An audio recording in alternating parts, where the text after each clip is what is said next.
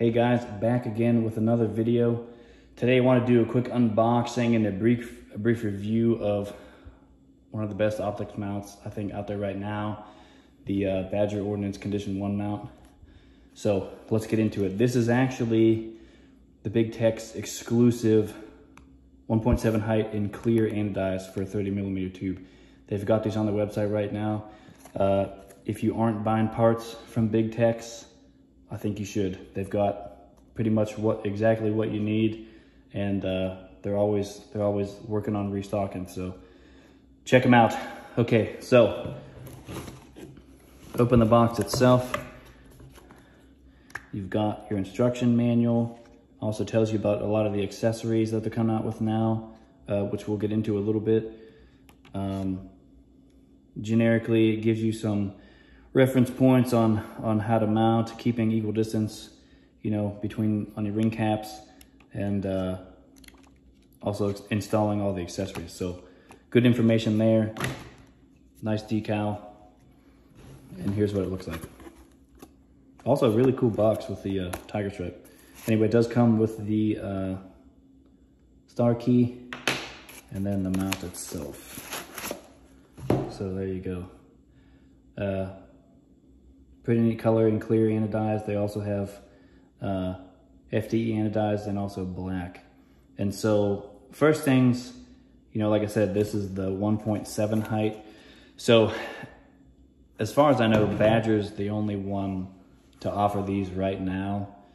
So a standard height mount, 1.54, is, if you were buying a mount for a red dot, you know, we're talking about absolute co-witness with your iron sights, 1.54.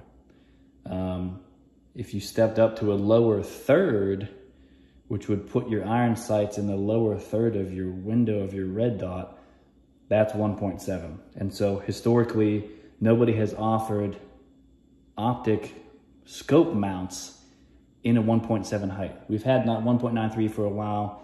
You know, some guys really like it. The difficulty with 193 is, depending on your setup and especially your body type or your shooting style, spending a lot of time in prone with a super high mount is not comfortable.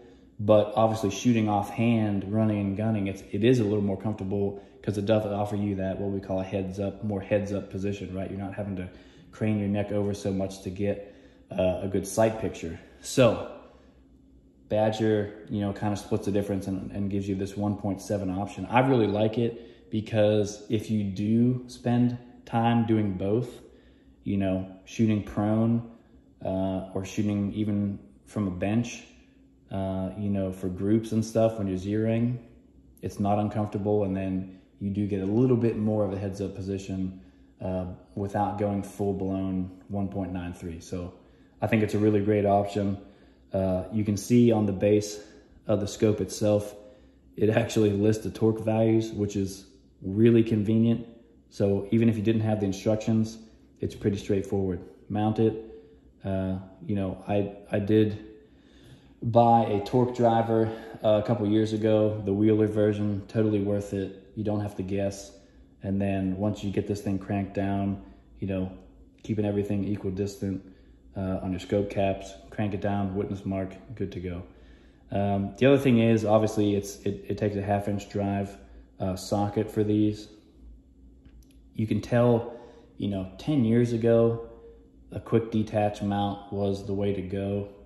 Now, I mean, pretty much everybody, Geisley, Badger, you know, Unity, nobody's mounts are QD anymore. And that's not really a bad thing. You know, back then we all said the same thing. If the optic goes down, I have to be able to get to my backup irons. You know, there's been a couple guys that have actually, you know, done things operationally that kind of said, you know, it really wasn't an issue, you know.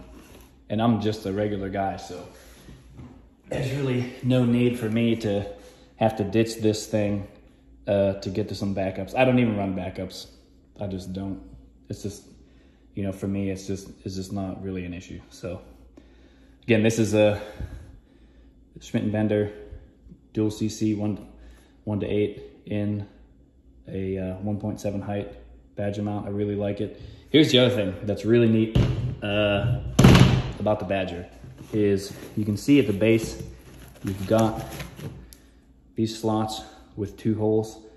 These are for mounting red dots. So here's how it works. They sell a piece, I don't have them with me, but it's called a J-arm.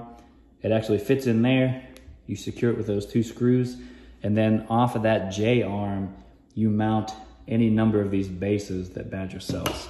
So, you know, this one is for an aim-point acro, and your J-arm will attach to this base, and then you mount the optic to that. And so what Badger has said is, whatever height the scope mount is, when you mount that offset red dot, it is also going to be at that same height. So this is 1.7. When you roll that gun so that your red dot is perfectly flat, it's also going to be at 1.7. And so really neat option, because you can do it on either side if you're right or left-handed, and you can also mount it forward, which would put it, you know, where guys would normally put it. If you're going to mount it forward of your optic mount, you would have it on the rail, or if you choose the rear slot, you know, it is kind of close to where you would mount it behind that. But again, it's all running off of the optic mount itself, which is convenient because if you ever pull this off, when you put it back on, the return to 0 is so good that you don't have to re-zero 2 optics, right? So, you know, like I said, I'll witness mark all this stuff, especially these. And I can tell you from experience, I have removed this mount on more than one occasion for various reasons. And in my experience, the return to 0 is at most 1 MOA, if not less. Now, of course, again, I'm tightening these to the exact same torque spec since I witness marked them. So obviously that helps a lot. But again, super good return to 0. I've had no issues with them from a durability standpoint, but you know, I haven't like thrown them. But again, I wouldn't worry about that stuff. So I think, you know, for the cost and some of the accessory options that you get, to me, it's the best mount out there. So let me know what you guys think. Drop a like and a comment. I'm going to continue to work on the mini recce series and a couple other things in the next few weeks. So stay tuned. Appreciate it.